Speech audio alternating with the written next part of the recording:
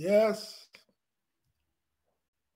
Congresswoman Diane Watson, God bless you this morning.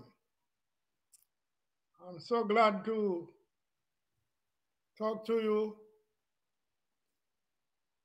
and be acquainted with you.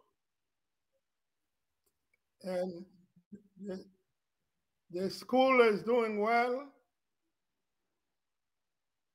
except we have no opportunity to pay the teachers.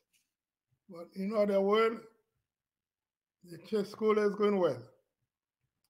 Haiti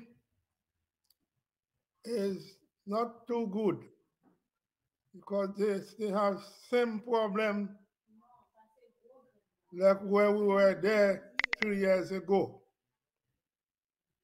But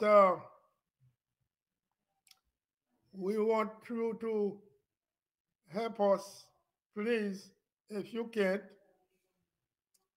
to the school going on to see if we could pay the teachers. And also, we would like to do work in the orphanage. And we have